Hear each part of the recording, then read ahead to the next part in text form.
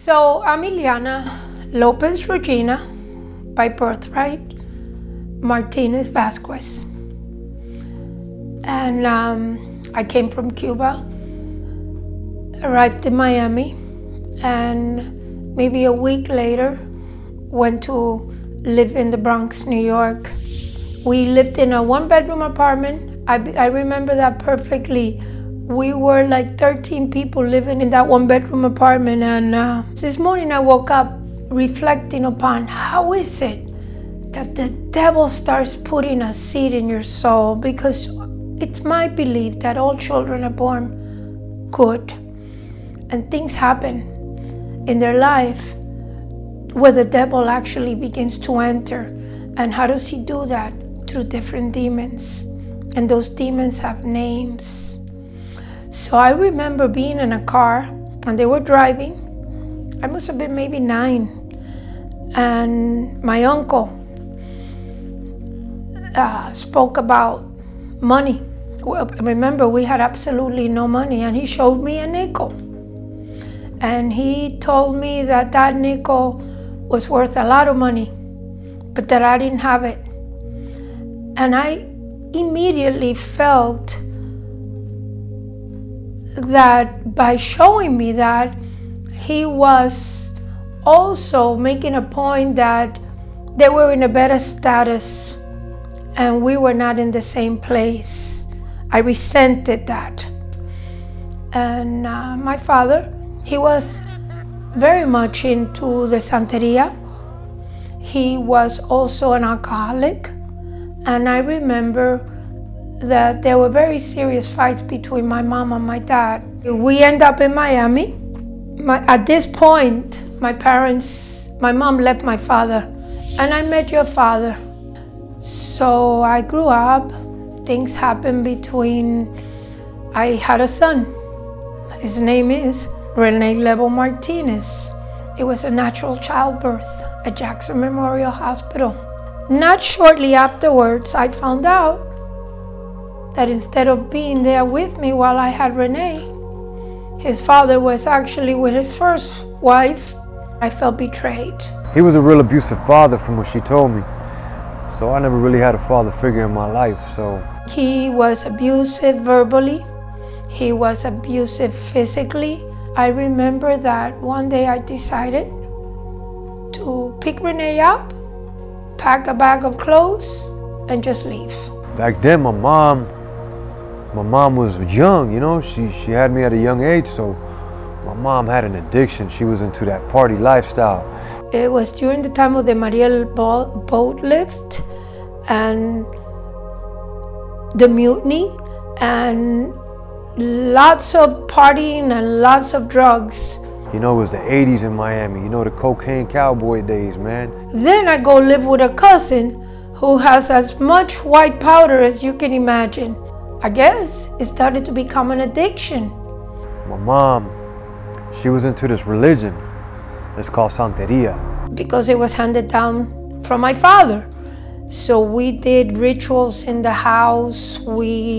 Animals were killed. I remember being 5 years old, and they were sacrificing chickens in the bathroom, blood everywhere, and they were pouring blood down people's heads, kids, everything, man. And I remember they came to grab me, and I ran, and finally they dragged me in the bathtub. There's a goat in there, and they sacrificed the goat and poured the blood down my head, man. Renee was into the midst of this sick cycle, and they would hold spiritual masses where people would call the dead. I was home alone, so I was scared because I would see demons, man, and I hear people screaming like in torture, like straight agonizing pain, like if it was the screams from hell. Things happening in the house, demons walking, and horrible things happening. My mom was into the party lifestyle, so she was never really home. Addiction to drinking, addiction to drugs. You know, I would find little bags of cocaine in her clothes as a kid growing up. I did do cocaine, and that was the drug that almost destroyed me. I started to drink more. I started to do drugs even heavier. I took an overdose of pill that first time around. And again, I believe it was my son that found me in bed. What did I do? I hit the streets, man. But Rene was without his mother. Rene was without his father. And Rene now had two parents that was so dysfunctional that he turned to the streets. I remember being as young as 9, 10 years old, and, breaking into cars already. Breaking into houses. I remember collecting guns. I was at home sewing, and I heard it in my heart. Your son is between life and death. So I'm 14 years old, we steal this car. We end up all the way in Hialeah. We was from Flagler by Kinloch Park. On our way back, we catch a Medley all the way back down. Next thing you know, the lights turn on. We get on a high-speed chase. We're doing speeds of like over 100. We wasn't even thinking about it. We just flying through red lights. Next thing you know, man, I wake up 3 weeks later from a coma in a hospital. Almost died, man. I had a 5% chance of living. So when we crashed, the man we hit died. The phone rang. It was Jackson Memorial Hospital to notify me that my son was in a coma and might not survive that night. We had to get airlifted. The man died. My mom got on her knees in front of the bed. Now, mind you, my mom had never prayed, but she got on her knees in front of the bed and she said, "Take everything that I have away, but give me my son's life back." I guess I bargained with God. Wake up from that coma. I'm hanging by pins in my legs. My bones are all broken. My face was all sliced up. And now they take the pins out of my legs and then they put me in a full body cast from the chest down. When they took the body cast off, I had to learn how to walk again. I'm in a wheelchair. You would have thought I learned my lesson. But no, man, I didn't learn my lesson. I started walking again. Got right back into the streets, man. I'm stealing cars again, breaking into houses. I remember I had a 300Z Datsun. I had forgotten to pay the insurance because I was at the hospital. It was stolen and my home was foreclosed. Now, Rene Martinez and myself and our dog, King, go and become homeless. We living in back of a video store now. At that point, I became so emotionally depressed that I was not able to get up from bed. I was not able to open the video store. She hadn't paid rent there for like a year and a half probably. I don't know how she never got evicted. I don't know how they did not evict us. That's the way we lived. I would have to go rob to eat because there was no food, there was no money. I was 15 years old. I had a 9mm 17 shot. Man, I laid fools down, man, gunpoint, man, let me get that. I was hungry. I would have to eat out of dumpsters. And I remember one night, Rene had a verbal problem with one of his friends who came to the video. And I don't remember what kind of gun it was. But Rene took that gun and he put it to his friend's head. He almost killed him. I ran and grabbed a Glock that was stashed. And now we fighting over the gun. I had another homeboy of mine that was there, and he's grabbing my hand. We're fighting over the gun. My mom's grabbing my hand. The gun went off. Bam, bam, bam, bam. Bullets ricocheting all over the video store. So I remember I'm out one night. Sometimes I wouldn't come home for days, weeks. I'll be with the homies kicking it, gang banging. And I wrote a letter asking Jesus, well, you did this for me once before with my son. This time I'm gonna ask you, because I'm taking my life. I get back to the video store, my mama got her wrist sliced open and she's overdosed on pills. Tried to commit suicide. After about 5 years of not really being in touch with my sister, separated from her, one day I went to a friend's house. She invited me to visit with her aunt.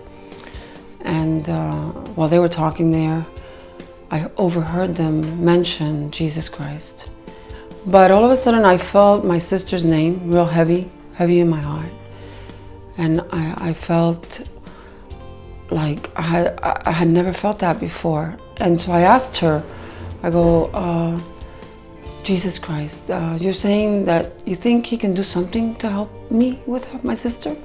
And I wrote a letter that Rene had read personally, telling him all the void in my heart, everything that I needed, everything that had happened, how sorry I was about being such an imperfect mother.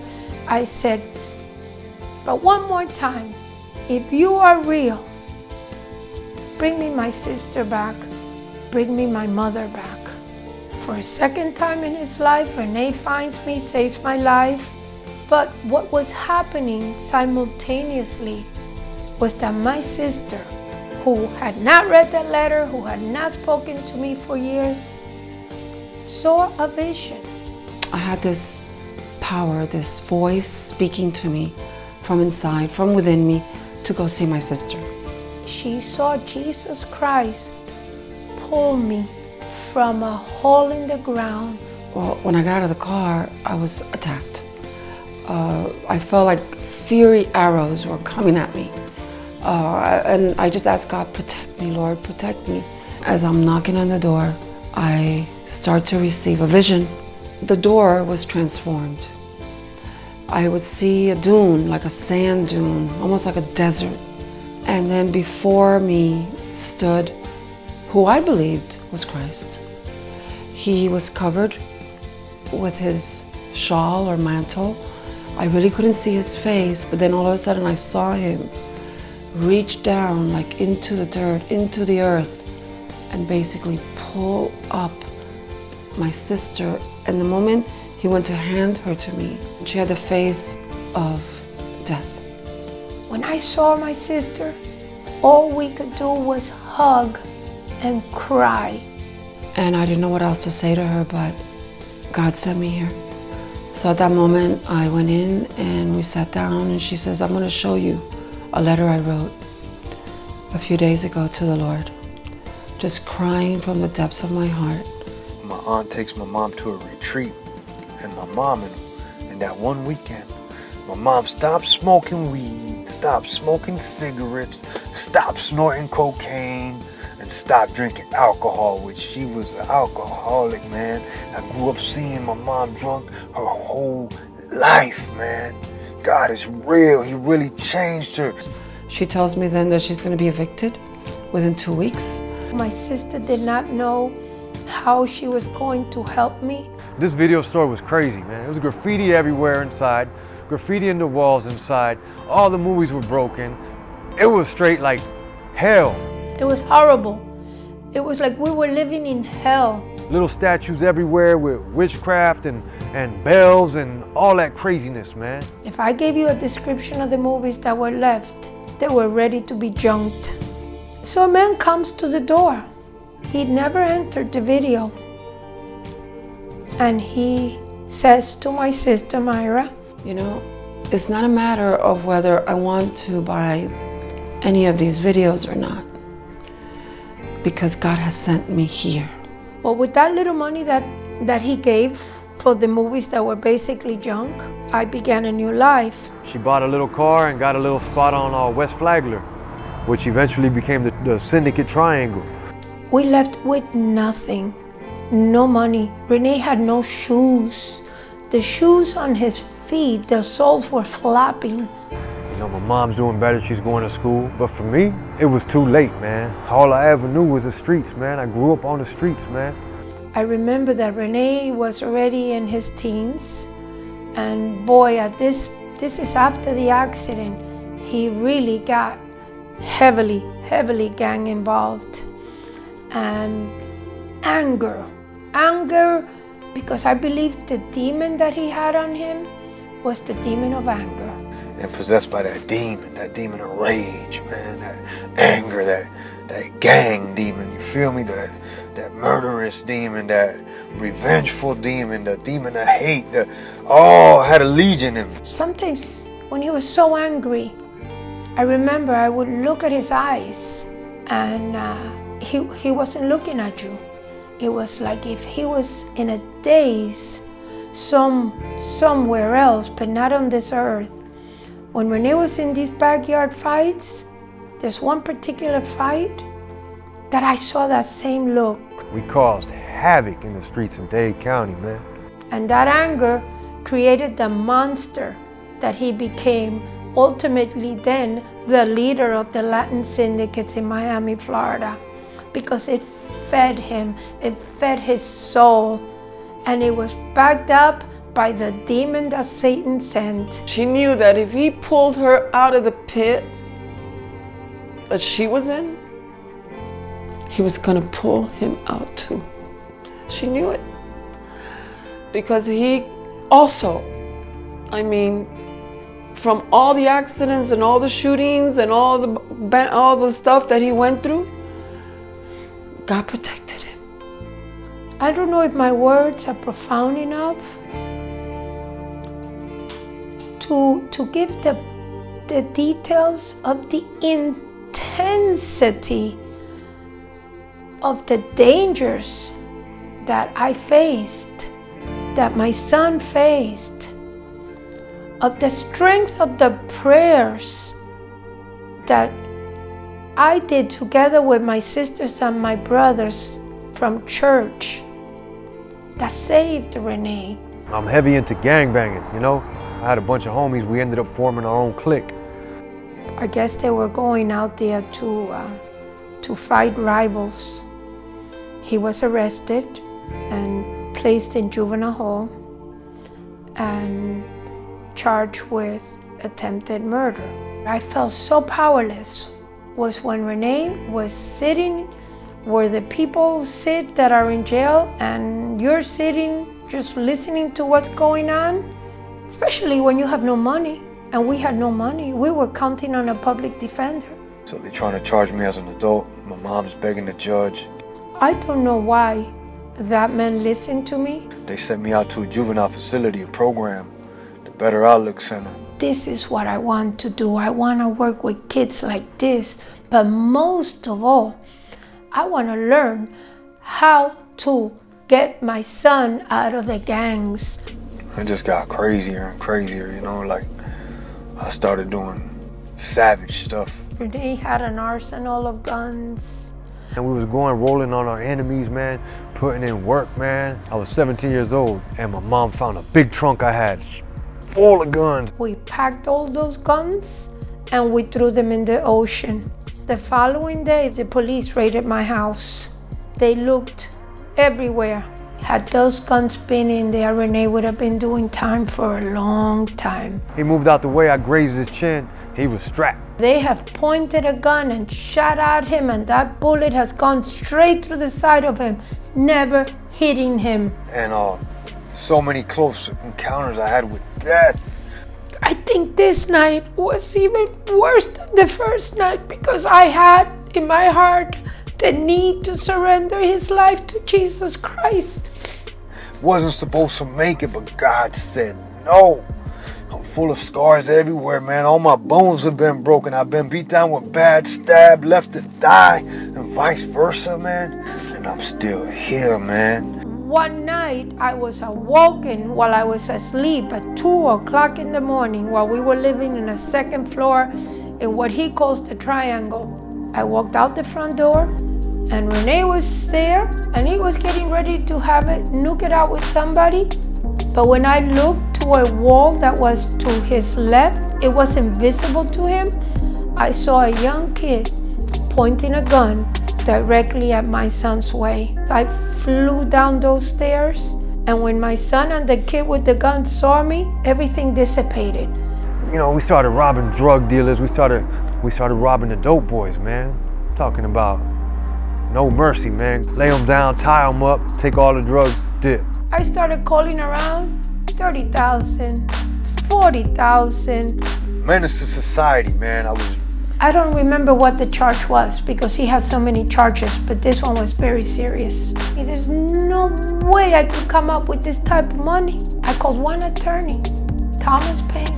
Well, I guess he jumped on the floor and rolled all over the floor. And I'm about like 20 feet away from him. And I'm shooting right at him. So I thought I killed him. I said, Mr. Payne, my son is charged with this. I don't have any money. I hope you can help me. He says, give me $3,000 and I'll take your case on. So, you know, I'm in and out of jail. I'm gangbanging. Homeboys are dying left and right. Now I'm in jail again. I'm out of jail. More homeboys dead. People going to prison. It was a mess, homie. Many of Renee's friends have died. A handful have survived. And where's everybody else at? They in prison. My brother, little Tony, he's paralyzed. He got shot up. Tony is in a wheelchair. Pablo went to jail. I think he wasn't even 20 yet. When my daughter was born, I saw her take her first breath, man. Wow. Something I'll never forget, man. Trying to do the right thing for my daughter. And I was a real good dad always, man. I always had my baby with me. And, you know, that devil is a lie. He kept dragging me right back in, man. You know, people from my past kept showing up, so I had to lay a couple fools out, and then eventually I was all in again and not even noticing, you know, that I could have died or gone to prison for life, not thinking. It's like now, it's like fast forward 2004, I believe, and I got introduced to the bare knuckle fights. One of my homies started fighting for Kimbo Slice, so he told me, yo, I'm fighting with this cat that we seen on a DVD, because we had seen a DVD of him fighting. He told me he made like $2,000. I'm like, man, put me down. Let me show them what I got, homie. So sure enough, he puts me down. I show up. I fight the karate man. Knocked him out in 7 seconds. A couple months later, they bring me a dude, big dude, 6'3", like 250. And I mean, we had an all-out war. We fought like 27 minutes, I believe, the fight was. And we was just toe-to-toe, blow for blow. It was a battle. It was a war. I ended up winning the fight. And I won the fight. And man, I don't know, the tape never appeared. I don't know what happened to the tape. They cuffed it for some reason. I don't know what the reason is. They say they can't find it. But so fast forward, I link up with the homie Dada, right? And Dada tells me, yo, I'm gonna start doing the fights over here in Paran. You wanna start? I said, man, Dada, put me down. Let's do this, my brother. So I started fighting in Dada's backyard, man. You know, I was winning. Name got so big, thousands of people come to the yard to watch me to fight.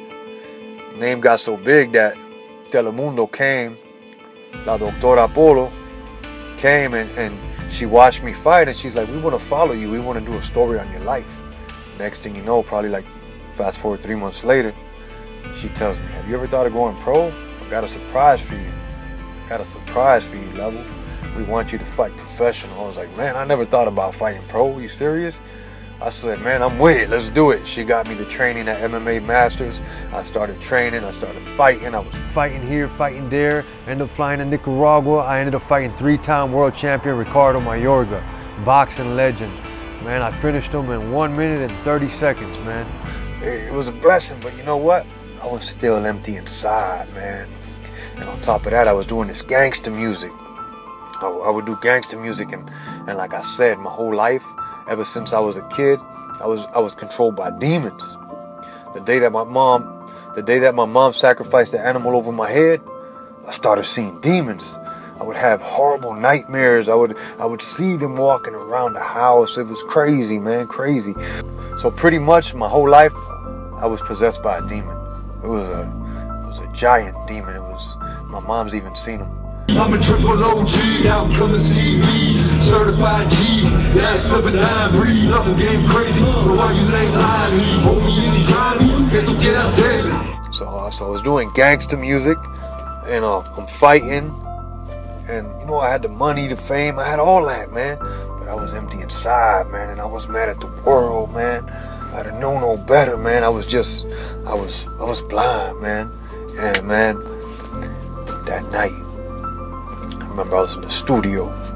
I was writing gangster lyrics, and I remember it was in the garage. And I remember that demon overcame my body, and the darkness was over my head, and I was like, man, what is this? The air got thick, and I started feeling weird, right? And I heard God speak to me, and He told me, either you come to me now, or I'm gonna take my hedge of protection off of you, and Satan's gonna do what he gotta do with you. And right then and there, in that 1 second, my whole life flashed before my eyes, and I realized that all them times that I survived all that, all the times I was half dead in the hospital, the time that the gun jammed in my face, the time that the bullet grazed my head, the time that the bullet whistled by my ear, the time that they shot at me and they were aiming right at me, but the bullets never hit me like I had a shield in front of me. Every time I got shot at, I never got hit. I realized God had a force field around me. God spared me for such a time as this, man. And I remember, so when I surrendered, I ended up meeting my brother Andy Rebirth, man. He reached out to me on social media because he had just came out of prison and he had heard one of my songs, and he reached out to me and he was like, he's like, bro, what's up, man? My name is Andy Rebirth. I just got out of prison and I want to do this music for the Lord, man. I'm on fire for God. And at that time, King Carter had just got killed, a little young kid that got killed due to a drive-by over here in Miami-Dade. And bro, it hurt me so bad that I said, man, all these babies dying out here due to stray bullets and all this craziness that's going on. So I started this event called Peace in the Hood, and I asked him if he wanted to be part of it. And sure enough, my brother Andy flew down from New Orleans, and we started Peace in the Hood, man. We was out there, we did our first event in Woodbound up there by Carroll City. Now I go from prison to prison, project to project, preaching repentance and remission of sins in the mighty name of Jesus Christ, man. And man, I'm telling you, God is so real. If God did this for me, he could do this for anybody, man. It don't matter where you came from, who you are, it don't matter nothing. I'm telling you, God is real, and he's raising up a remnant of end-time warriors that are unashamed of the gospel and that are unashamed to represent his name. God chose the low things of the world, the foolish things of the world to confound the wise, man. And I'm telling you, God is real. If he did this for me, he could do this for anybody, man. Trust me, man. I was the worst of the worst, man. I was the leader of one of the biggest gangs in Dade County, man. But now, God is using me to build the tabernacle of God and man. Because this is what God called me to do, man. That's why he put me through that fire. He put me through that fire to refine and purify me. He shaped and molded me. And I'm still getting shaped and molded. And I'm coming out pure as gold, man. And God lined me up, man. He lined me up. And now he gave me a beautiful wife. I baptized her in the name of Jesus Christ. I baptized my mother in the name of Jesus Christ, man. My mother, man, she acknowledged him as the one true living God, man. It is a blessing. Yes, it's a blessing. My mom prayed for me all those years when I was on the streets gang banging. I almost died so many times, and now I'm here fulfilling the word of God in her life, baptizing her in the name of Jesus Christ. And now my son is teaching me. God is good. God is real. Yes. God is real. Amen. Amen. I no longer feel cold. Amen. Thank you, Lord Jesus. I just want to thank the Lord. I want to thank you, Lord Father. I receive you, Father. Hallelujah. Lord, I thank you because you gave me my son. You gave him this life. You listened to all my prayers. Yes. Father, you forgave my sins. Yes, Lord. And you gave me the compassion to see women who were like me and to love them. Because it's you, Lord. But most of all, Father, tonight I thank you. Because my son is baptizing me in your name, Holy Ghost. And I thank you, Father. Because I don't know why I deserve this special grace, this special blessing. But whatever you ask me to do, Father, I will do it, and I bless you, and I thank you for this moment, Father. And every generation in our family, I claim that salvation. In Jesus' name. Yes. Hallelujah. Speak to me. Christ came, we got to crucify the rose on the third day. Oh yes, I surrender. That's Jesus Christ. I surrender.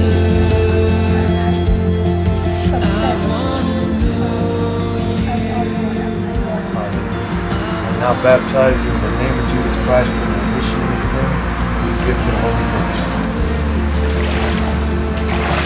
I love you. I love you, puppy. I love you so much. Victory.